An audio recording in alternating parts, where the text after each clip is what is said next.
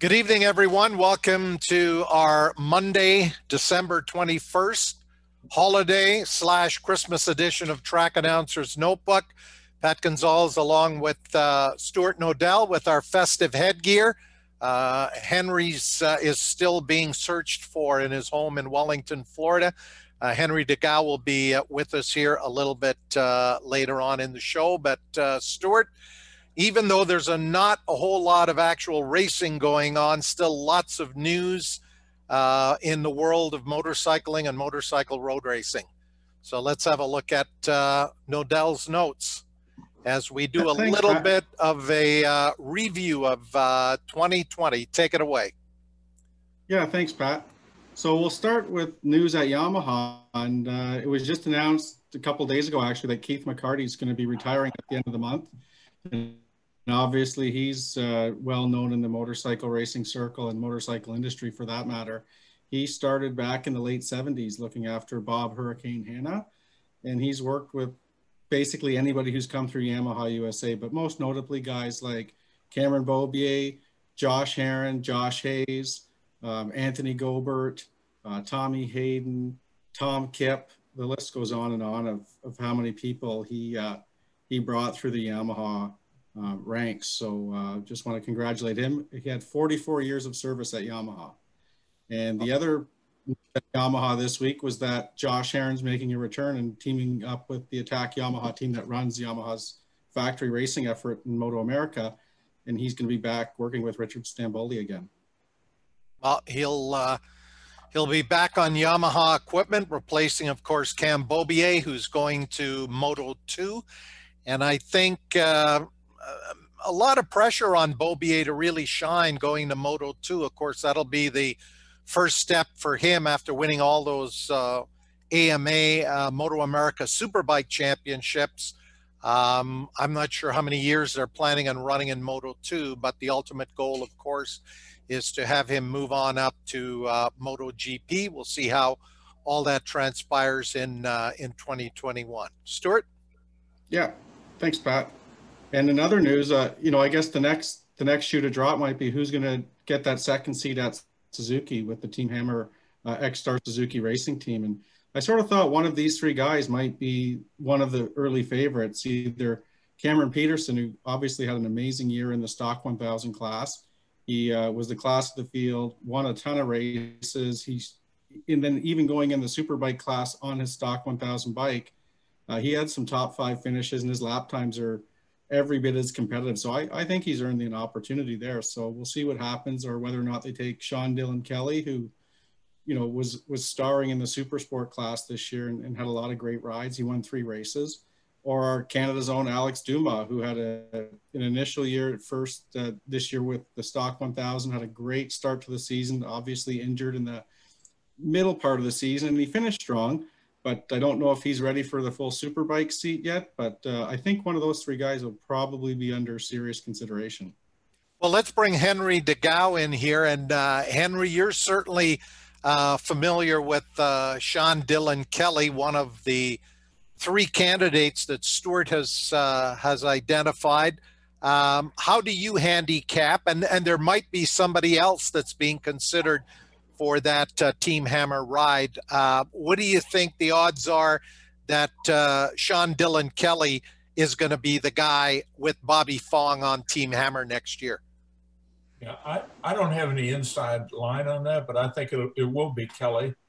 And we saw him on a 1000 down here at Homestead. He only rode it one time, and he was the fastest guy out there. And we had some fast riders here, and to jump on he was on a Kawasaki ZX-10R, and he was turning fast times all morning, and then jumped out and won the first race of the day. And the next thing I knew, they took him off it. I really don't know why that was done, but I think he'd have cleaned house all day. So I think they already know. Certainly they know how good he is on the 600, but he is really good on the 1000. He's a natural on the 1000. He's tall, lanky, and he raced with me since he was 12 years old. So we saw him all the way up, and then he moved to Mexico and did that series, and then on over to Europe with the Red Bull rookies. So I think he'll get it.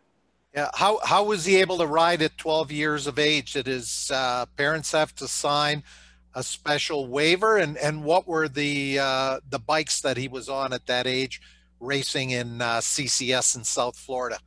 Yeah, they were lightweights, and yeah, the parents had to sign. That was our lowest. You know, that's as young as you could be to race with CCS. So the reason he went to Mexico is because he couldn't ride the U.S. Red Bull rookies.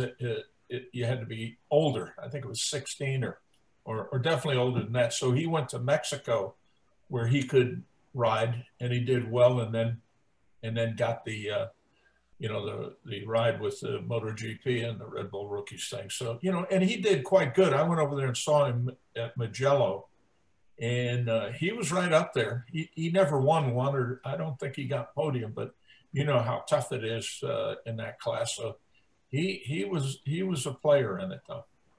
I saw him for the first time at Daytona a couple of years ago when he was, right there gunning for the pole, very, very quick, and doesn't take him long to learn a new racetrack. Stuart?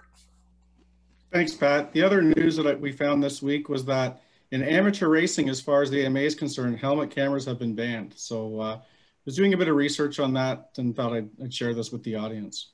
So is that in all forms of competition for amateur riders, Stuart, or I know I saw a note in terms of motocross, but does this apply to flat track, to road racing? It says, yeah, all amateur sanctioned events. So I'm assuming across the board that anything sanctioned by the AMA, specifically if it's amateur status, then yeah, no more helmet cams. Yeah, and there's certainly been a lot of pros and cons to this announcement. Henry DeGao, have you heard anything further about this? And what's your take on these, digital cameras, whether at GoPros or any of the other brands that a lot of riders stick on their helmets and use it to put out there for social media purposes and even for, video sponsorship packages? I don't know if any. I don't think anything's been done on that yet in the U.S., but I think it's a good idea. There's been a lot of those things, even though they're supposedly safety wired, where they can't fall off and get on the track, and but it happens, and I think it's a good idea to take them off, at least the amateurs. But I'm not sure if that's even started here. So. Yeah, and I know for some of the helmet manufacturers, their concern is that when you affix that camera to the helmet, it does compromise the safety protective qualities of that helmet. So we'll see where this goes in 2021. But as you said, Stuart, there's some people who are in favor of it and others that are quite upset that they can't affix that GoPro to a helmet. Yeah, thanks, Pat. I know just on the side part of that, the people at SOAR, they got rid of all of the on-bike devices some time ago, and I think that was a problem Ken said they were having, is just that even if it was by accident, like parts and pieces were flying off people's bikes or helmets or what have you, and it was just causing too many extra risks of safety. So I know he wasn't a fan of them. This is going back a number of years, so it's not necessarily a new idea, but I guess as Henry had also indicated, it is new for 2021. It hasn't happened as of yet, but it will be happening for next year for sure. Let me tell you a quick one about one experience we had with that in Macau. One of our riders, one of the American riders, had the GoPro on. You were not supposed to have it on. I didn't know he had it. Anyway, it fell off. And he wanted us to see if they could find it. So that was the end of that one. We did not go looking for it, or was it reported? But, races like that, you were not supposed to have them on at all. So, yeah, it sounds like there's too many risks and not enough rewards. So, I mean, it would be a great learning tool, I think, for people to use as onboard footage and learn different racetracks and see what mistakes they're making while they're on board, but the benefits are not worth the risk, so I guess they're going to be gone. And just really congratulations. I know we're doing a year in review show, but I thought I would pull up Jordan again just to remark that he's won 14 Canadian Superbike championships, And from all the various racers we had on this year, Pat, that's the one thing I found consistently that everybody remarked on is how impressed they are with how many championships Jordan's won and how hard it would be to even win one, let alone the amount that he has. Even guys like Steve Crevier seem to be pretty impressed by it. So I think that says a lot about Jordan and his commitment to racing and how hard it would be as a rider to stay that focused and that committed and have that kind of desire to continue doing that year over year over year. So I just want to give a special shout out to Jordan on that. And as far as I know, he'll be gunning for number 15 in 2021. As you know, the CSBK schedule is out, 4 races, double headers, so at least 8 Superbike races. They're looking to add a 5th event, but it certainly was a challenging year, not just for Colin Fraser and the CSBK crew, but for, I think, all of the national road racing teams and riders. Some elected to not run the very abbreviated schedule. Jordan decided to push ahead to run at Calabogie and at Canadian Tire Motorsport Park. He, of course, won all 4 of those Superbike races, including the one where he had to go to a backup bike, started in pit lane, and was still able to take the win. So I echo that sentiment, Stuart. Number 14 was a great accomplishment, and I think he's going to be would have to be the preseason favorite to win the championship again. But I'm sure we'll be hearing more about all of our top Canadian Superbike racers as we get into next year, and we hope to have a bunch of them on as we look ahead to the start of the season that will kick off at Grand Bend in the spring. Stuart? Thanks, Pat. Oh. And again, just I know we had talked a little earlier in the week, Pat, and just wanted to make an honorable mention for Steve Crevier in his bid to get into the BC Sports Hall of Fame. We know he's still, there's a potential opportunity there for him. However, it looks like there's been a delay for at least one more year due to COVID-19 and everything being delayed. The curators at that BC Sports Hall of Fame has said that they want to be able to recognize their 2020 honorees before they proceed. So hopefully Steve's still in the running when they do move forward. Well, I think that announcement will come in the spring after they're actually able to award the recipients for 2020. Steve would be a 2021 inductee into the British Columbia Sports Hall of Fame that's located at BC Place Stadium right in downtown Vancouver. But as you said, they've got to take care of the previous inductees. And once that is done, hopefully sometime in the spring, we'll see whether or not Steve is able to follow the likes of Greg Moore into the BC Sports Hall of Fame. And his fellow competitor for many, many years, Daryl Fletcher, was the guy who put that nomination together and will continue to follow that story. And I can remember saying to Steve when he was on with us a number of months ago, I think it took us 2 shows to get through his entire career, but he's got 6 Superbike championships. Zope's got 14. So 40 years of Superbike racing, those 2 guys account for half of the Superbike championships and number 1 plates. But I feel pretty good that Steve will get inducted into the BC Sports Hall of Fame sometime in 2021. Yeah, that would be awesome. And I guess the sidebar to Steve is for others that follow on social media, Scott Miller's doing quite amazing bike builds. And one of them seems to be, I think it's a P5 Superbike, I want to say. It's one of the OW01 Yamahas. I think it was an ex-Mercier bike. And I think he and Steve are planning to, at some time in the future, I don't think it'll obviously be this year, but maybe in 2022, they'll be doing the Island Classic in Australia. And we know that even Jordan himself, I think, participated there either a year or 2 ago. So that would be awesome to be able to see that happen. Yeah, I think that's their target is January of 2022. and it'd be great to see Steve back on a super bike, albeit in Australia. Stuart? Yeah, and he said one of his favorites is that that model. Here's the one stat I know, Pat, you and I talked about earlier, and a lot of people in the industry should be excited about. I know Jacob Black, he had even made a bit of a he's got a question here in the Q&A, or a comment, I should say, of Kawasaki, that but it looks like really the industry is in a pretty good place. Yeah, indeed. Motorcycle sales up over 55% from a year ago. You can see provincially, Nova Scotia leading the way, Quebec and Manitoba and Ontario right behind. Impressive year-over-year increases for the month of November. And I think once we get to the end of the calendar year, the December numbers will be out towards the end of January. Even with COVID-19, the Canadian motorcycle industry has done an amazing job at the manufacturer and at the dealer level to dealing with the restrictions and the protocols, and doing the sales by appointment and drop off of motorcycles for service.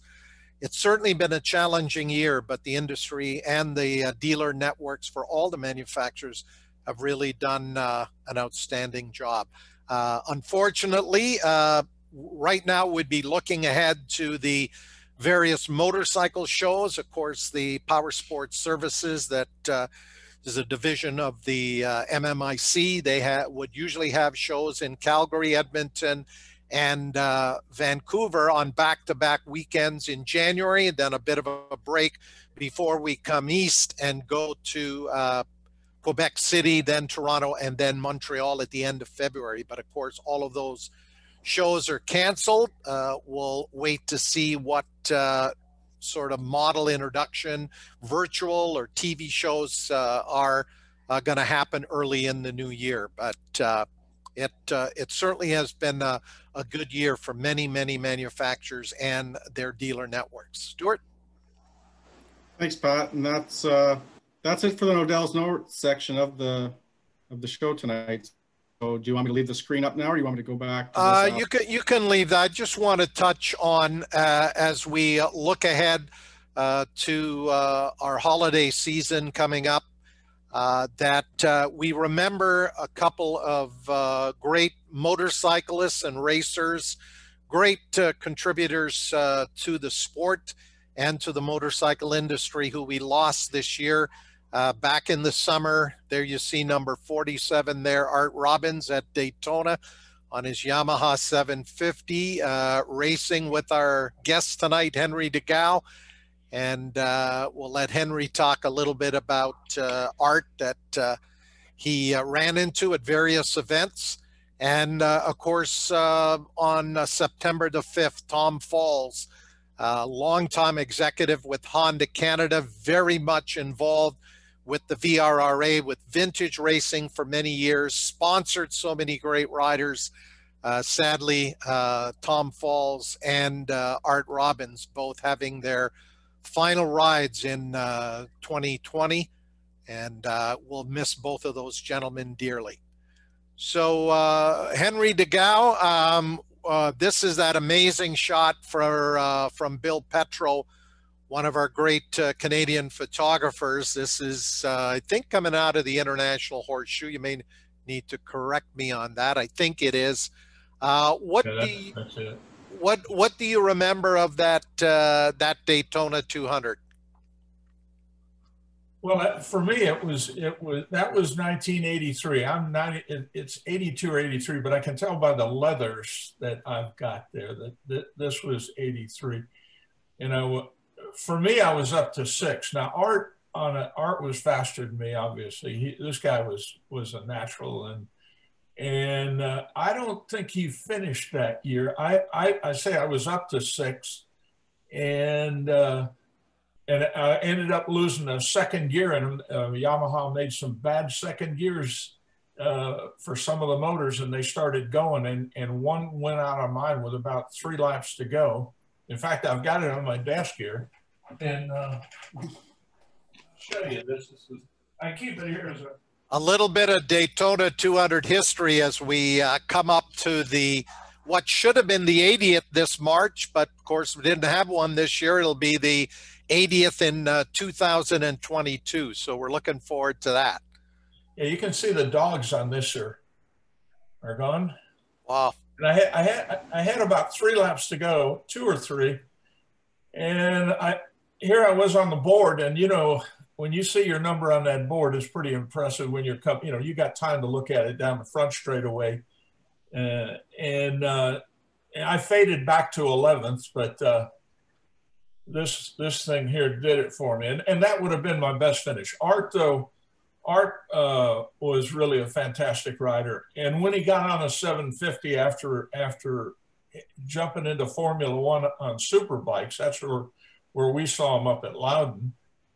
He was really good on that 750. So this shot I had never seen before you showed it to me. That is a pretty cool shot.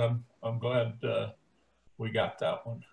Yeah, and I know you got it on your wall there in your man cave, along with that Yamaha TZ 750 or TZ 750. And go ahead, Stuart. We're going to talk a little bit about our road racers reunion. There's a couple of more shots of Art Robbins back in the heyday. Now, back in 2009, so we're going back 11 years, in conjunction with the CSBK Superbike National at Canadian Tire Motorsport Park, I began working with my good friend and an amazing photographer, John Walker, with One Word. John's the current track photographer at Canadian Tire Motorsport Park. But back in 2009, the idea was to bring back a bunch of our best racers from over the years, for many of them who hadn't been at a racetrack in quite a while, and allow race fans to sort of revisit.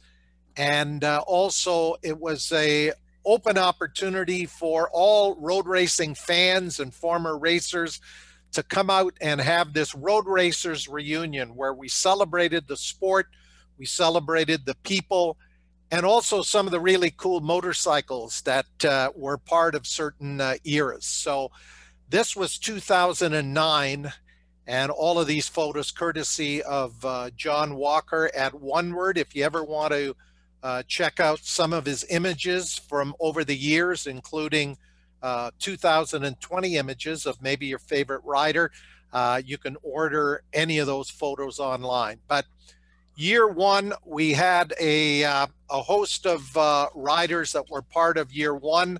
Lang Hindle, Paul McMillan in the picture there, of course, Michelle Mercier and Ruben McMurder. Frank Mrazek was part of that, as was Jerry Marshall. Sadly, since 2009, we've lost both Jerry Marshall and Frank Mrazek, as well as the sidecar team that year, Greg Cox, no longer with us. But Clive Nigakeen, along with Kathleen Coburn and sidecar passenger Bill Davidson, were part of that very first Motorcycle Road Racers Reunion Masters of Mosport event. And the other photo you see there is Paul McMillan, who was also one of the riders there on that Brooklyn Cycle Suzuki Katana. And to put the event on, certainly not something one or two people could do. I had the help and support of many, many people, including Bar Hodgson, who owned a lot of the motorcycles you'll see here in a moment. But that was the Brooklyn Cycle Katana with Paul McMillan aboard. And Stuart, maybe we can just flip to there are Frank Mrazek there with Tom Falls. Tom came out and joined us for that. And Frank was at the time living in Czechoslovakia, but we're able to get him over. And he just had an amazing, amazing weekend. And the other images there, that is Jerry Marshall. We interviewed all of those participants. Jerry Marshall, who was a multi-talented racer, heavily involved with the CMA. And back when I started announcing at Mosport at the time, now Canadian Tire Motorsport Park, Jerry was a pretty good expert unlimited rider, I think running a big Triumph, as I recall. And then, of course, Ruben McMurder, Lang Hindle, with Mike Crompton, who joined him over at the Motorcycle Road Racers reunion event that we would hold on the Saturday. Produced a great looking poster with all the riders. There was a big autograph session. And then during the lunch break, all of those riders got a chance to get out there and do a lap of honor. There you see Frank Mrazek, Michel Mercier at the autograph session. Great crowds coming out to revisit with some of these racers. And I'm standing there with Bill Davidson, part of the Cox and Davidson sidecar team that were so dominant throughout the 1970s. Bill, pretty avid golfer. I still see him from time to time, but the driver of that rig, Greg Cox, we lost Greg a number of years ago as he had moved on to being one of the judges at the Show Bike Awards at both the Super Show and the Spring Motorcycle Show. Stuart? And that is Clive Nigakeen there. He was one of the riders out that first year, getting ready to go out on his parade lap during the lunch break, and that's the late Greg Cox. What an amazing, amazing sidecar driver he was. And a pretty good solo rider as well, but really known for his exploits on that Kawasaki-powered sidecar rig. Yeah, that's awesome, Pat. Actually, it's interesting. You know, I think we're at a real time of change now. I meant to mention earlier that the fast ridings, Michelle and Odette have both retired from fast, and trying to think of the gentleman's name who's taken over the school, but they'll no longer be running it. So times are changing. Oh, we'll have to have Michelle here on a show in early 2021 to talk about his career. And is that it in terms of the images, Stuart? It is. Okay. So Henry, going back to 2009, that Motorcycle Road Racers reunion, I know you raced against and knew a lot of those guys, but before we get to you, I think we've got some questions and comments for some of the folks who have joined us tonight. Yeah, thanks, Pat. I'll just go through the Q&A real quickly here. And let me just click on there. And again, it just Nathan Naslund had pointed out that Rick Hobbs, it was just posted earlier this afternoon that he did was announced as the race director for Moto America. So that's new news. And then Jacob Black had commented from the motorcycle industry, he's at Kawasaki Canada, that mostly the sales volumes where we're seeing the big sales numbers are coming from the smaller displacement dirt bikes. Units are up, but we don't know about the bottom line if that's improved or not at this point.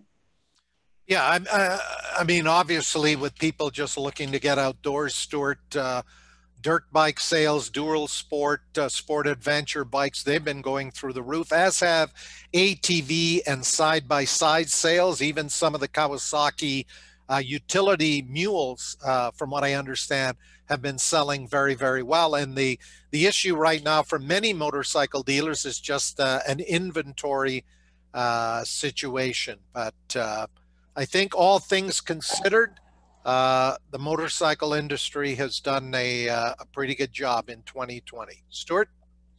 Yeah, that's great. That's true, Pat. I agree. We've also got a number of great guests with us this evening. So I thought I'd point out, Kevin Elliott has also commented in the Q&A, and he said Henry sounds a little bit more humble than he normally is. He's more of a ham.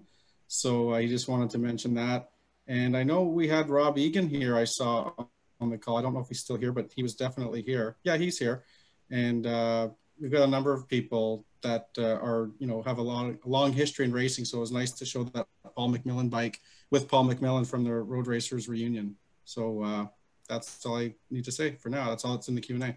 Okay, and again, if you've joined us tonight on Track Announcer's Notebook, if you've got a highlight of 2020 in terms of the racing season that has gone on, if you're one of the motorcycle retailers who's on board with us tonight, I see James Pletch from Stratford Cycle Centers on board. Just send us your thoughts as you reflect back on 2020, something either on the racetrack, something you saw within the industry. So, Henry, I'm sure looking at some of those photos and seeing the likes of a guy like Frank Mrazek and Lang Hindle brings back some fond memories. Take us through the likes of a Mrazek or a Hindle in terms of what it was like to race against those guys back in the 70s and 80s.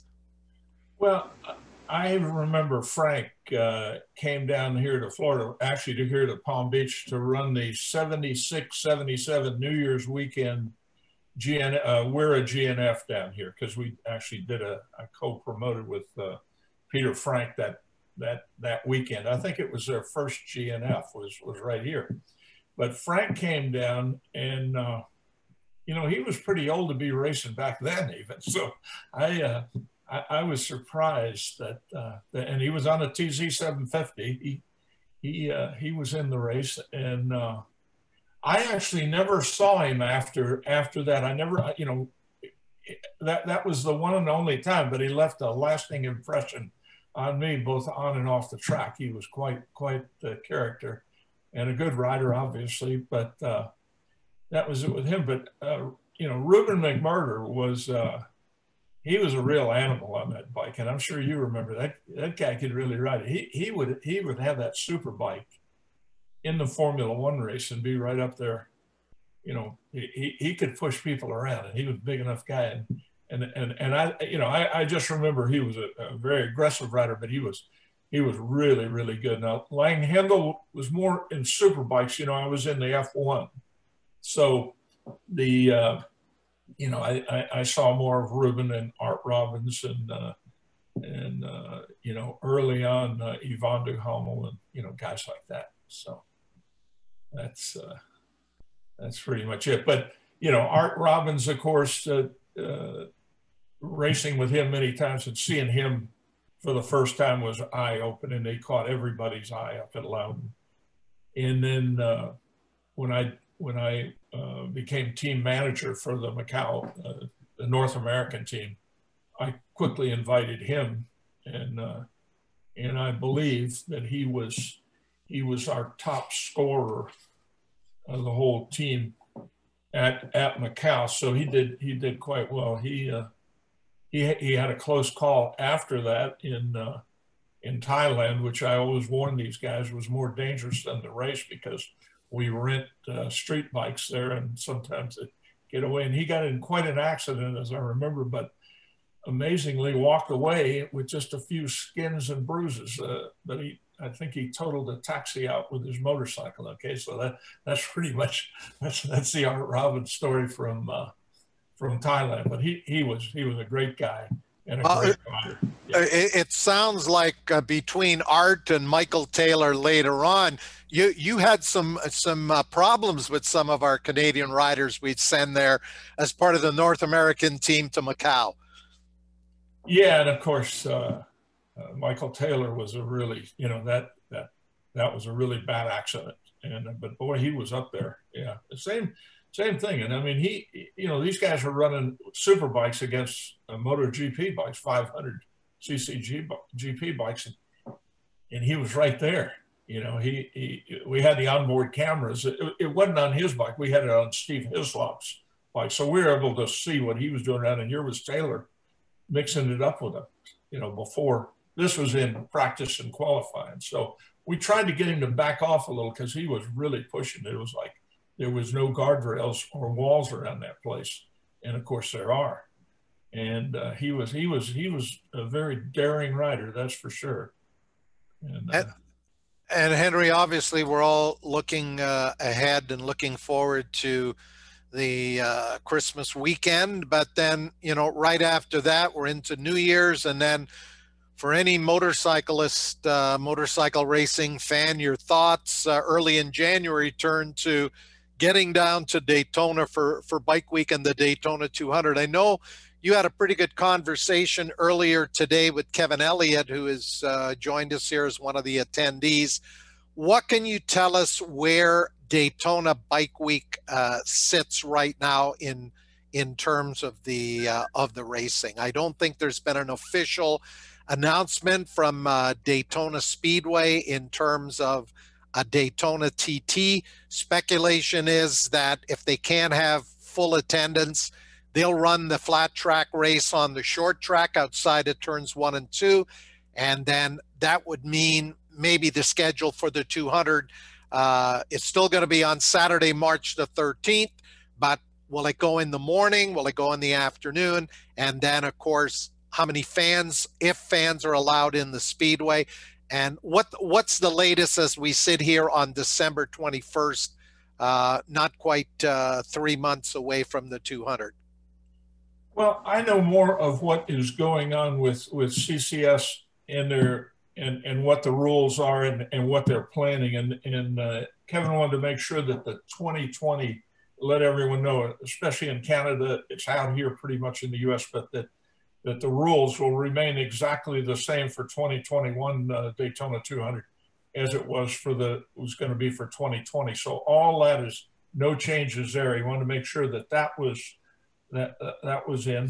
And also he discussed, it was your idea to do a Can-Am Challenge series and, putting the Canadians up against the US, something like the old match races. And he's really onto that, Pat. I can tell you, he is really interested in doing it. He told me to announce that he will be putting up $1,000 bonus to the top Canadian wherever he finishes in the Daytona 200 on top of the purse. So, he wants to work with you and see how he can best, get the Canadian riders down south here. Yeah, well, we kicked around a bunch of different ideas. Of course, our border is closed right now. As of this Saturday, Ontario is going to go into a province-wide lockdown. But, we have the vaccine now. We'll see what the situation is come March. But I know just from talking to some of the Canadian racers who left their motorcycles in the United States, and so they can fly there to run the race.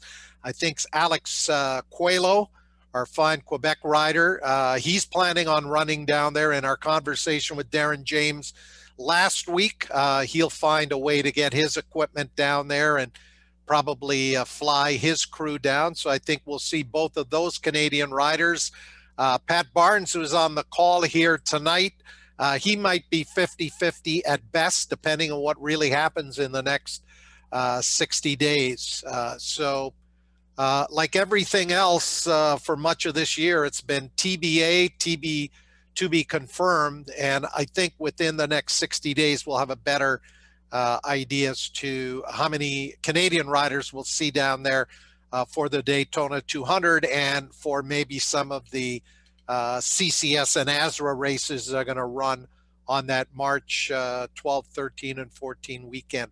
What's the general sentiment in terms of the season ahead, Henry, of the racing folks that you've spoken to? Well, they're full steam ahead. Their plans are they're going to stick with the schedules they put out, and unless we're shut down again, everything's going to go. Spectators or not. So, but with the vaccine out, it'll start opening up even better. So that's the feel I get. And talking to Kevin, who's really got his finger on it, he's very positive about it. So I think, with guys like that running the show, we'll all get through it. Yeah. Now, just looking at what will precede the Daytona 200 at the Speedway, They are selling tickets to the Rolex 24 and all of NASCAR Speed Weeks. And they've actually moved a race that was scheduled for California because of the shutdown in California. Florida's rules are a little more lenient. They're going to have all three of the NASCAR series running on the road course there at the Speedway the weekend after the Daytona 500.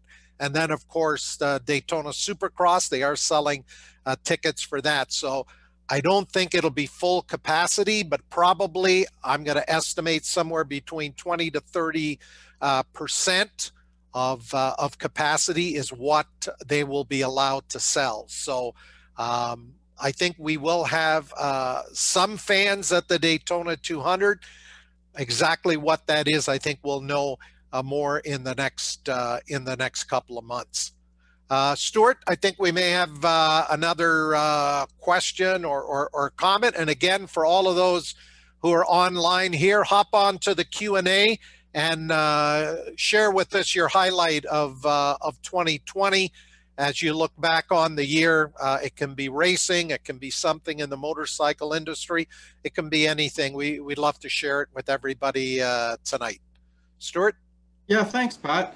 Nathan Naslin just posted in the Q&A, and what he pointed out is that Harley Davidson's doing their 2021 model launch, and they're doing it online. And I know we had discussed a little bit earlier that there was some stuff going around on social media, and what Nathan's indicated is that they'll be introducing their new adventure bike, the Pan America, and they're doing it with Jason Momoa, who's obviously a well-known actor from the movie Aquaman and other well-known movies, but apparently he's a fairly serious rider, so probably a great spokesperson to have. And he was up in Canada during the summer where he was riding a Harley out of one of the Kitchener area motorcycle dealerships.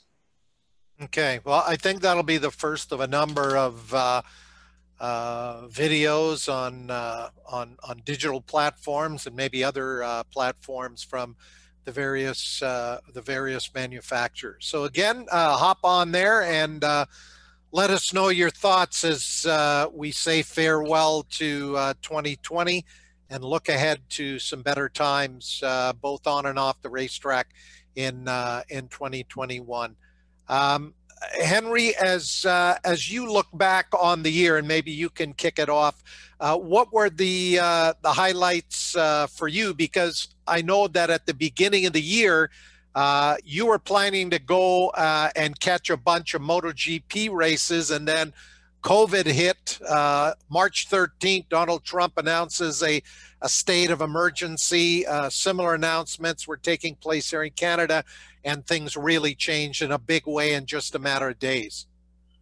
Well, yeah, I was headed for Qatar to see the night race there. That I had that all booked, and then from there on to the Thai Grand Prix, and of course that all got wiped out. And then of course Texas. Those were three that were on the calendar that I was going to hit. That's since I retired. That's pretty much what I do. Is I enjoy going to these races and watching them, not have to worry about putting them on, especially a MotoGP. So, you know, it's really it's a great way to do your retirement. I wanted to mention while I can here, I got a message from Chuck Graves saying that he's having a problem with the Zoom. Okay, well, I got a feeling now I can say it. It's operator error with him because he just can't figure it out. But that's his problem. He was going to get on here and ask some great questions, I'm sure, but it seems beyond his control.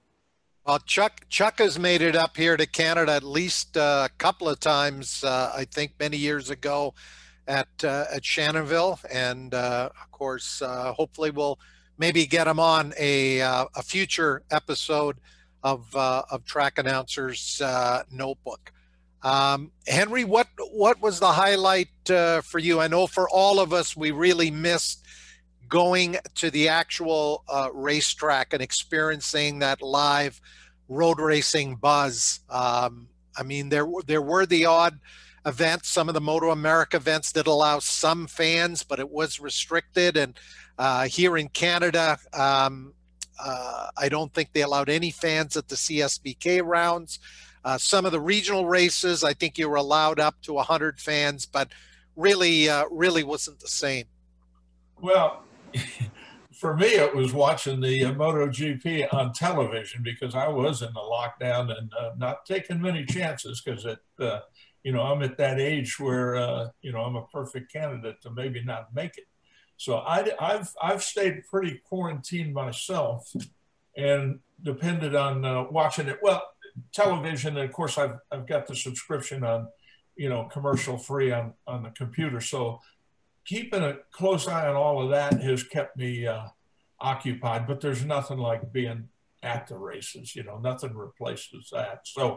So it's been a, you know, a tough year. I got somewhat used to some of this because when you retire, all of a sudden things stop, and or at least the way you used to do it. So I was a little bit ready for it, but not complete. This is really starting to, you know, we need to get out of this, and thank God we can see a light at the end of the tunnel where we, you know, can get out of it. So a lot of new names moving to the forefront in MotoGP. Who is the rider that impressed you most in 2020? Well, you might remember I picked Morbidelli to win the thing, and he was having to come from way back in the points because of crashing out. And, you know, you saw that one really violent crash where he almost got Rossi with the bike. I think Morbidelli is going to be the guy next year. He is just, you know, he's risen up, and he's riding last year's bike, and he was the fastest Yamaha out there. And many times, of course, he started winning right at the end. Now, he is supposed to have full factory, even though he's on the satellite team like Rossi. But he is also supposed to have a full 2021 Yamaha, just like Rossi is on that satellite team. I think he'll be the guy to beat. Okay, let's record that, Stuart, and we'll play it back for Henry at the end of next year to see how good his prediction was. He says Sean Dylan Kelly is going to get the Team Hammer factory Suzuki ride, and Morbidelli is going to be the world champion in 2021. Henry, if this works out, I'm going to have you pick some of my horses at the horse race track. Stuart, have we got some other comments or questions there? Yeah, Pat. Actually, we had some of the same sentiment. Nathan Naslund really said he liked the MotoGP season. Reason being just how competitive it was. We had 9 different winners this year, which I think is a record. And you just never knew who was going to win from week to week. So that's what Nathan really enjoyed about MotoGP this year.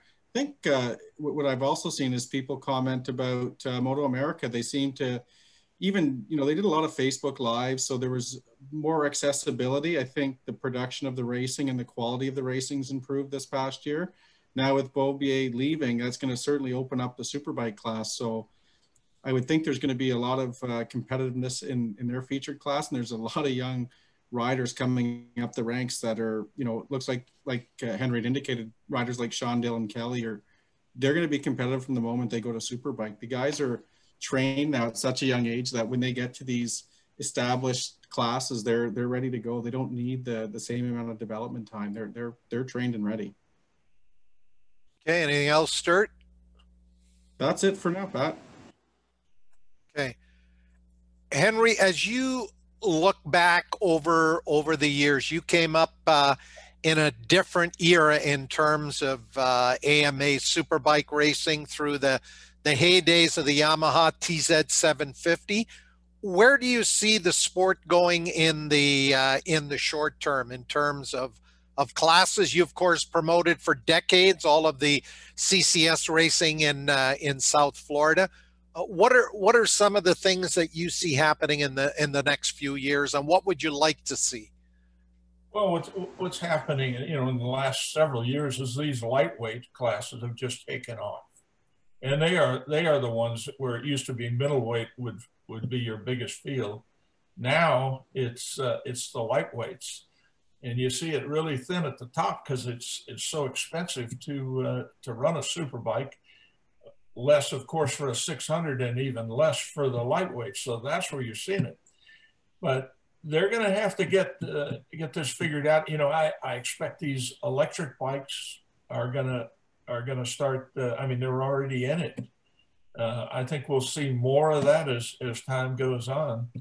is electric bikes starting to be a bigger part of the show. Right now they are not, but you can see they're starting to move up. So I think that's probably the future.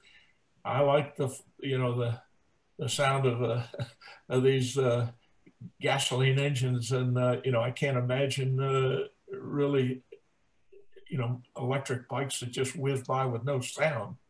And but that could be, I'm old school there. So, and when I started, I started a long time ago, but I got into the pro ranks with Richard Chambers, 1976, Dale Singleton, Randy Cleek, guys like that. We were on the TZ750s in 76, and and guys like Singleton really took off. As you know, Singleton won in the Daytona 200 twice. He almost won it 3 times, finished second in 1980 to Patrick Pons, and I think it was something on the pit stop that got him out of that. Otherwise, he'd have had 3 in a row. Singleton was really special, and he ended up going overseas and riding a 500 over there, but it was a 500 Yamaha, and it was not. You really had to have the top-notch stuff, and that was more or less a production, not as good as the stuff Roberts and Baker were on. But he was something special, and he was in that class of 76 that that got going. And I always remember that first 200 for me in 76.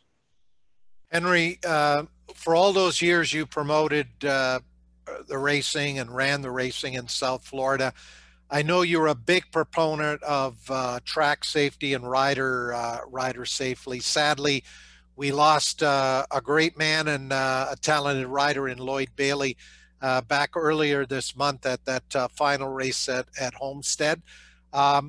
Where do you see the whole safety aspect as these motorcycles get faster and faster? Of course, the helmets, the riding suits with the airbags and stuff has helped. But in terms of racetrack safety, where do you see that going? Is it air fencing? Is it the soft barriers? We use bottle bags up here in Canada. How do we make the racetracks that we race on safer, not only in 2021, but well into the future? I think most of the tracks now are quite safe. I mean, you can't air fence the whole thing. And I wasn't down there at Homestead. I don't know exactly what happened there, other than I heard it was a mechanical brake failure. And I ran them there for 21 years from the day they opened the doors there up to 2018. And we, knock on wood, we never had a fatality at Homestead, much less in that corner turner 6.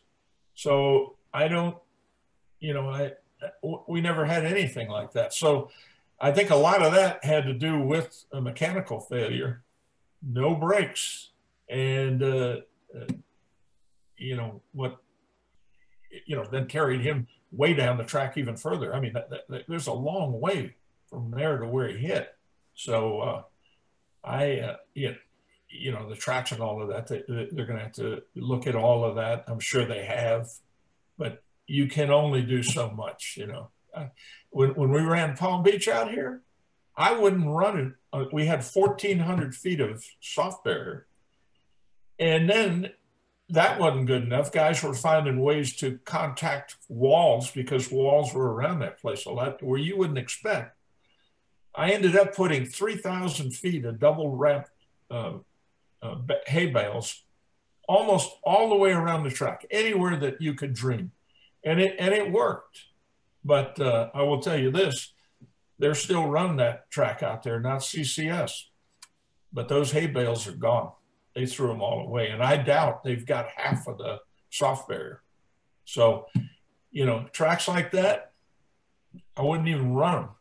I'd be out of there.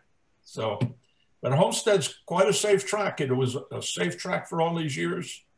And so that what happened down there was really a freak accident, I believe. Yeah. Stuart, we got anything in the Q&A? And we'll throw it to you as well. your highlight of 2020 and what are you looking forward to in 2021? As I think most of our attendees are a little shy in jumping on the Q&A and giving us their thoughts. Yeah, they're keeping their cards close to the vest, I think, Pat. I think for me, like a lot of people, the obvious one is MotoGP, just because the level of competition. But even here at home, I guess, seeing some of the regional series grow, I'm really looking forward, I think, to next year. We went through some of the racing schedules. So Pro 6, they're doing the GP series at Calabogie. I'm looking forward to that, as well as to see SOAR continue to grow. Hopefully Super Series will continue to improve and provide so much opportunity for people to grow in the sport. And the other thing I'm really excited about is Tony Sharpless's Sonic School. I think that's awesome that these mini road racing bikes are here to help cultivate and introduce younger people into the sport. And with that, and if there's ways for those folks to transition into the, the more full-size bikes, I mean, whether they become professionals or not, that's not really the point. I think the point is just to see the sport grow. It's an awesome sport. So I hope Tony's school really provides that introduction that I think the sport is so desperately needed. We sort of, we supported the top of the sport for so long in the country in terms of the national series, but we really didn't cultivate the talent at the lower ranks to help give them the opportunity. And just like, Henry indicated, unless you have big money to buy your way into one of these teams, to basically buy your opportunity, people are just not getting the opportunities. Not enough exposure. Stuart, I think we may have a couple of questions or comments. Yeah, it's nothing more than just wishing us Merry Christmas and some good New Year cheer for both you and I, Pat, from Nathan Naslund. And Pete has sent me a message that I've got to, I guess I have to check offline. He's probably got some photos or something he sent of me. I'm surprised Pat Barnes too. I would think Pat, now knowing that there's an extra $1,000 up for a top Canadian, I can see him definitely making his way to Daytona. I'd almost call it a guarantee.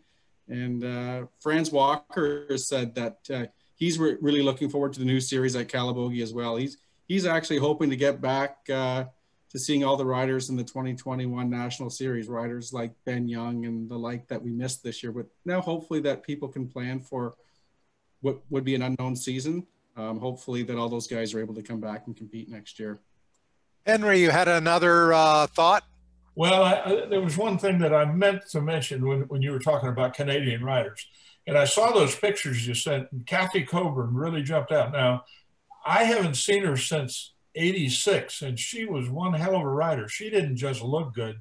She was fast, okay? And she was right up there. And actually, the last race I ever ran in the States, and I retired at the end of '86, was Road Atlanta. And I'm not going to give any excuses. I did have a torn collarbone, but I can't blame it all on that.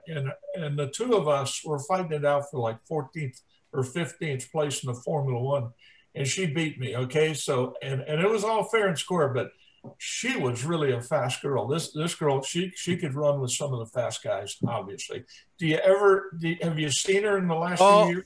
Well, she was part of that very first motorcycle road racers reunion we did in 2009. Too bad we didn't get more of the photos from that, but we'll revisit some of the other motorcycle road racer reunion Masters of Mosport events that we had in 2011, 12, 13, and 13. On subsequent shows early in the new year. Stuart, have we got one more comment, and then I think we'll wrap it up. You're on mute.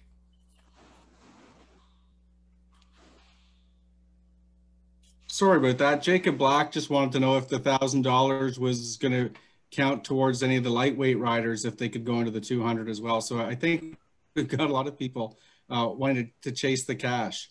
Well, there's lots of other classes on that weekend where you can run a lightweight bike. And speaking of lightweight bikes, my sources tell me Pat Barnes has bought part of the big boost in November sales was Pat getting a new Ninja 400, pardon me, that he's going to do some lightweight racing in 2021. So look forward to seeing the ageless wonder Pat Barnes on a Kawasaki in 2021 racing. So that brings us to the end of our special Christmas holiday edition of Track Announcer's Notebook.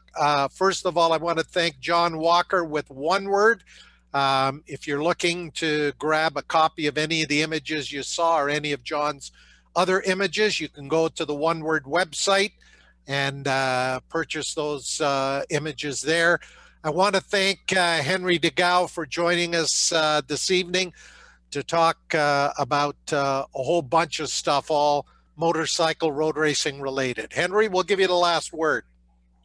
Well, thanks, Pat. I think your idea of this Can-Am race is going to really catch on. I know Kevin doesn't get too excited about a lot of things, but he definitely sounded up on that, and I think it was a great idea. I think it's going to work, and time will tell. Okay. Well, the idea there was to maybe have that as part of the October races. Next year, that is the 16th and 17th of October. At the end of our season, at the end of the American season, probably the 600 class, to get a bunch of Canadian and American riders down there and do something that resembles the old match races. I know he's had some conversations with Ken McAdam at SOAR, maybe some conversations coming up with Colin Fraser. Hopefully that can become a reality in 2021. So Henry, once again, stay safe. Merry Christmas, happy holidays. And with a little bit of luck, we'll see you at Daytona in March. To everyone who joined us tonight on Track Announcer's Notebook, happy holidays, Merry Christmas, and a Happy New Year. And Stuart, it's been great working with you. Our final show of 2020 comes up next Monday, the 28th of December. We'll see you then.